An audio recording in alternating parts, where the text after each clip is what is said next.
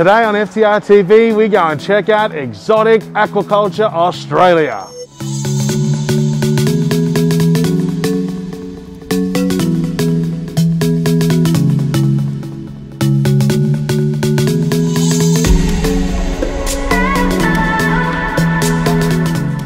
G'day everyone, my name is David Martin. Welcome back to First Time Reefer TV, and today I'm actually doing a delivery for work just a few meters down the road here, and luckily right next door to Exotic Aquaculture, so I thought I'd drop in for some essential supplies, which allows me to travel across Melbourne now.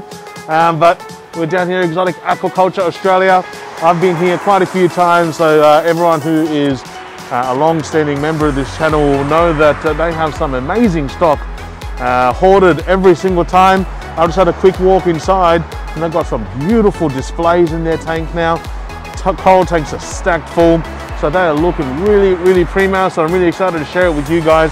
Now this is part of the Reefstock LFS tour series, so don't forget that Reefstock is going to be on August 7th and 8th at the Sydney Showgrounds this year. It's going to be a bigger venue, bigger vendor spacing, some incredible vendors jumping on board, so it's going to be a fantastic show.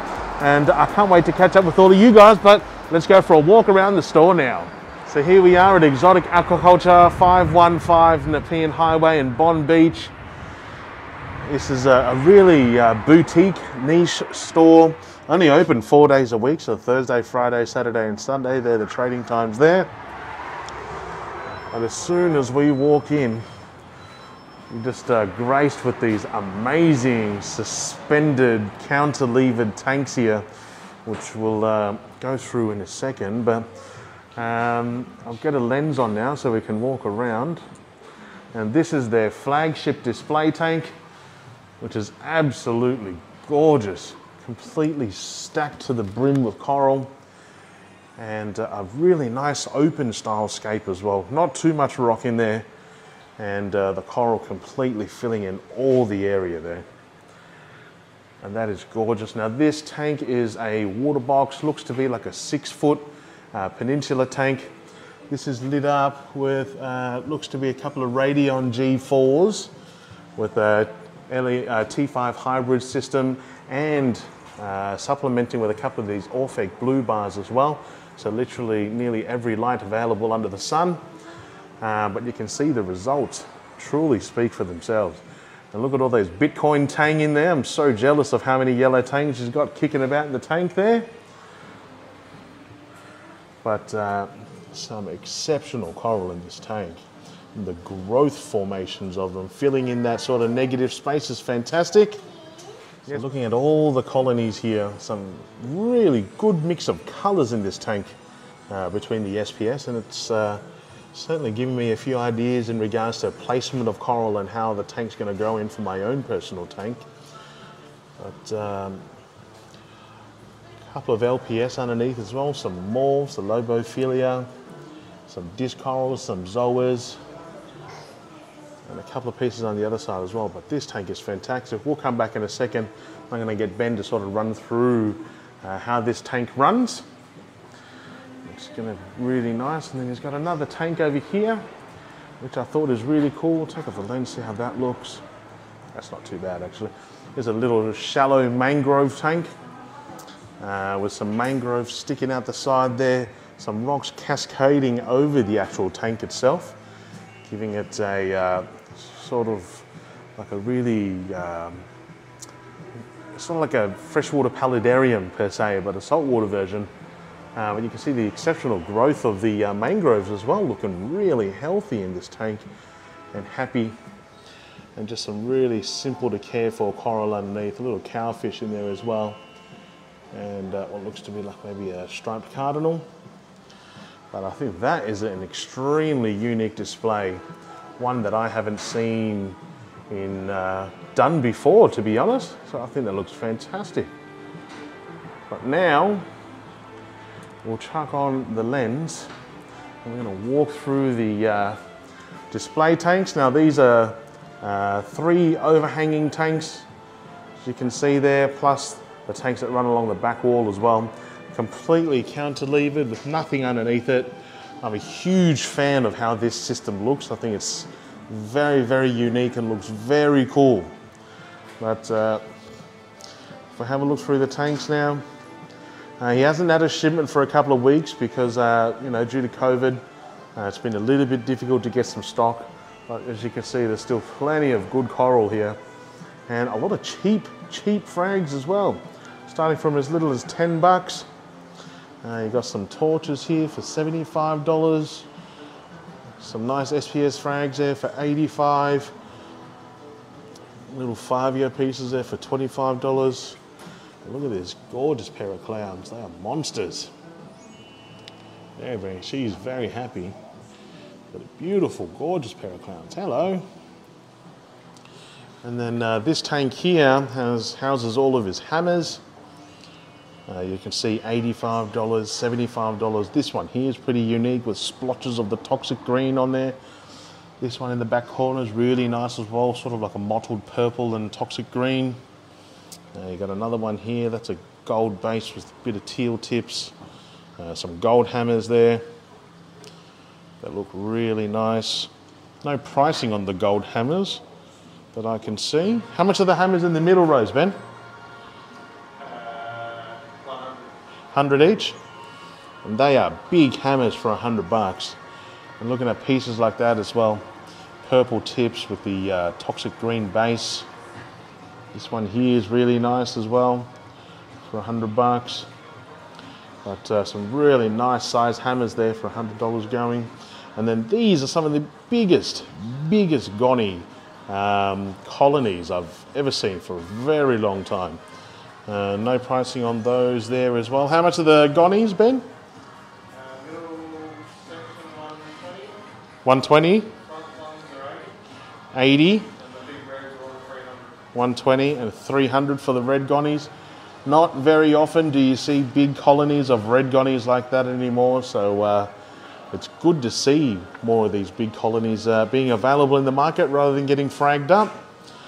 And he's got another couple of mangroves sticking out the tank there, and I assume those are actually for sale. 60 bucks each by the looks of it.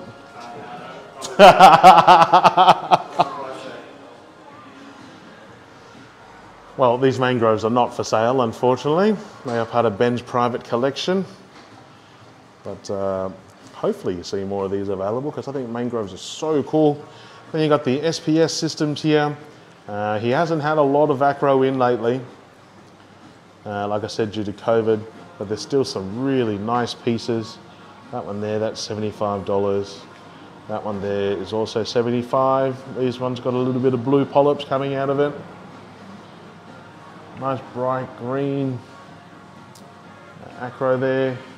Now you got that one there, which is sort of like a Del Fuego. A couple more of those pieces. And then you got the bargain pieces out the side here.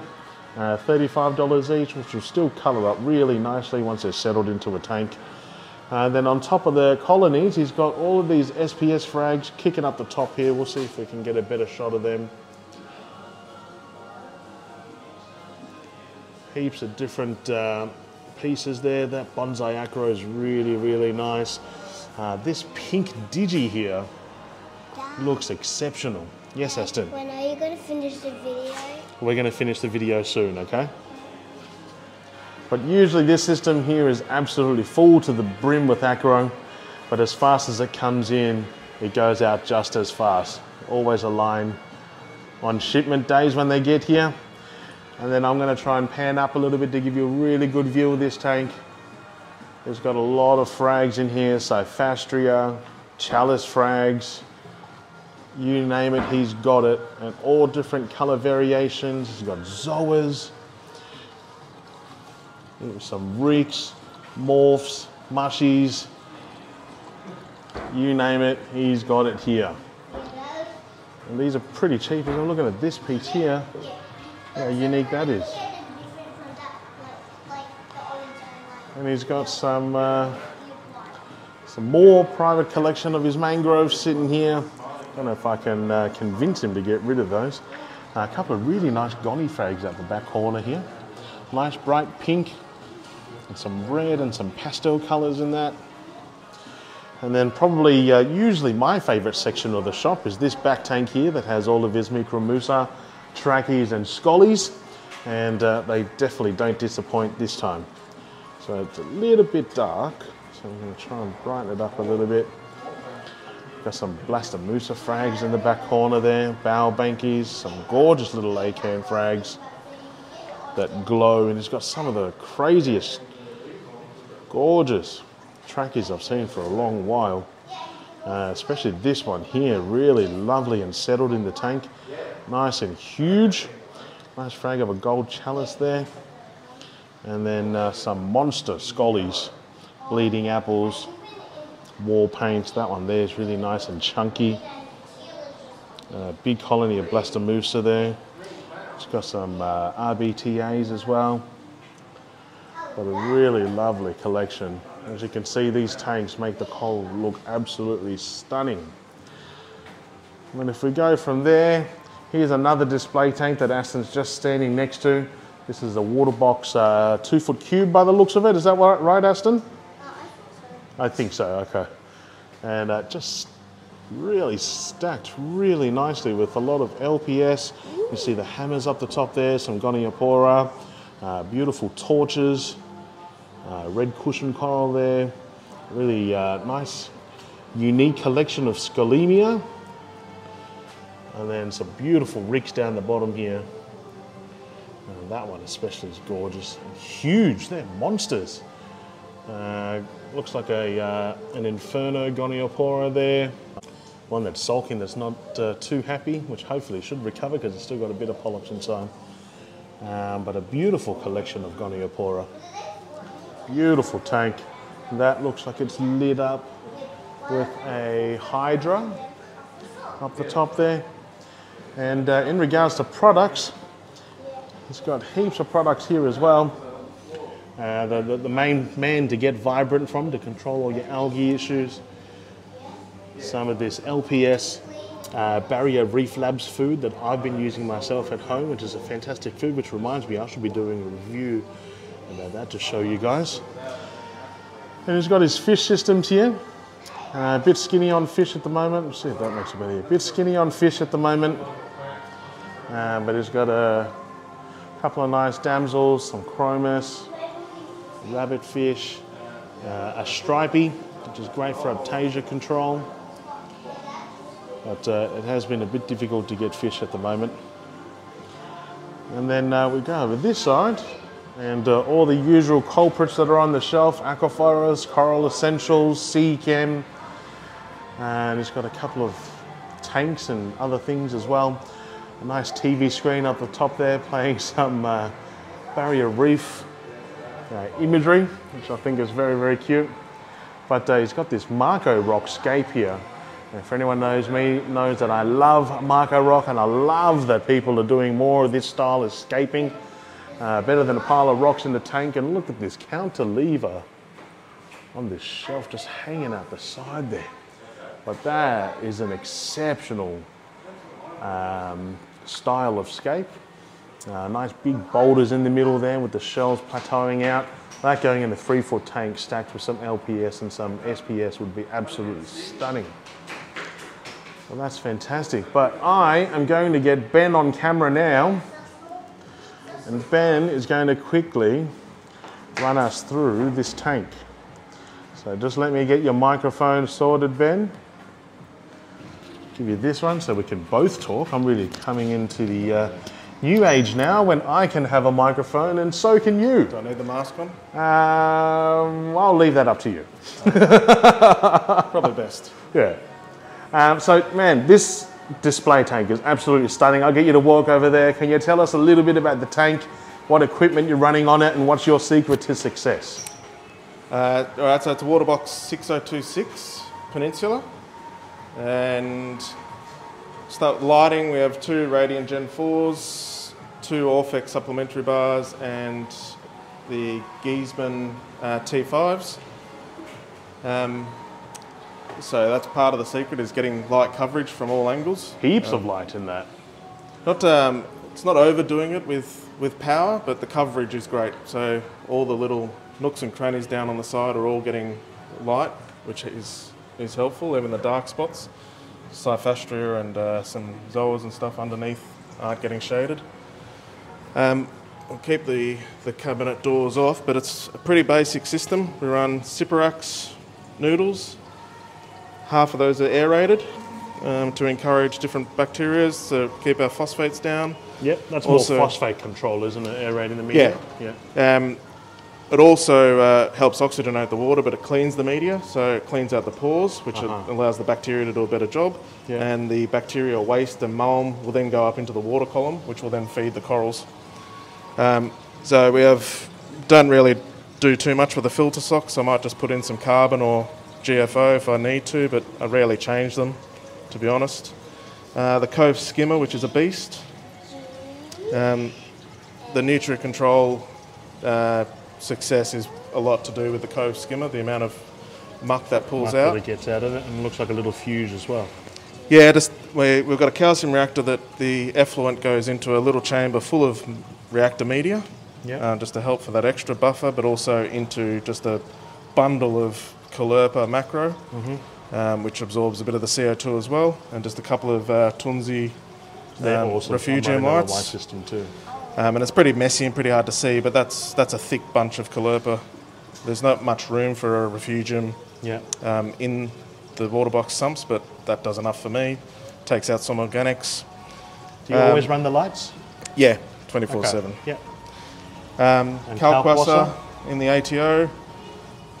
There's the little pump in there that turns on for 30 seconds every 10 minutes to stir the calc. So instead of using like an actual calc stirrer, reactor or calc stirrer. And there's a single channel dosing pump that doses 30 ml every hour of that RO water. If it's not enough, the ATO will top it up. Okay. So it gives it the aeration on your media too. Is that constantly aerated? Yeah, yeah. If I start dropping down in phosphates, I'll put it on a timer. Yeah. But at this stage, phosphates are pretty much constant at 0.03, 0.04. Yeah. It seems like Kalkwasser is the way to go. I've only really just started the Kalkwasser, but this tank runs a really low pH, well, pretty low pH. So there's a CO2 scrubber in there, and then the Kalkwasser, and we have a fan that comes on in the shop to get some more oxygen into the shop. But the other secret is the Cove calcium reactor, controlled by the Apex Trident. So it's a pretty crazy combo. Yeah, it works really. I think it's better than using a Trident to control dosing, because it's a constant dose, and the Trident basically throttles the calcium reactor if the KH goes above 8. So it does 4 tests a day. If it tests under 8, then it'll turn the calcium reactor on full. If it tests over 8, then it'll just halve the rate of the calcium reactor flow. Okay, so can we talk lighting schedule? How many hours of light? Not exactly sure. Comes on at about 9:30 and goes off at about 7:30. Okay, so about 10 hours of light. And there's a hour ramp down and ramp up. Yep, so 8 hours of full intensity. Yep. What water parameters do you chase in this tank? KH of 8, calcium around about the 420, magnesium standard 1260, 1300. Salinity is 1026 or 35. Yep. Water changes? No, unless something happens. Unless needed? Yeah, things happen, you know. There's the skimmer overflowed last week, so I did a 100 litre water change. Yeah, lovely. But we've got there was also another issue where the calc put too much calc in, which is the danger of calc, overdosing with calc. I think the sump level went down, and that's before I had the dosing pump. The ATO was actually dosing the calc. Yeah.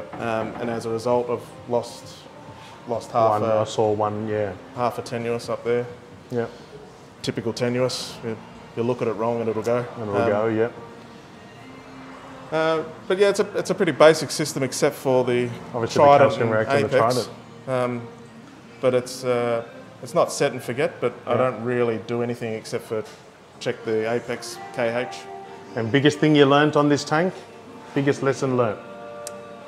Initially I was reducing phosphate with lanthanum chloride, just a basic pool grade lanth, which I'd used for years with success.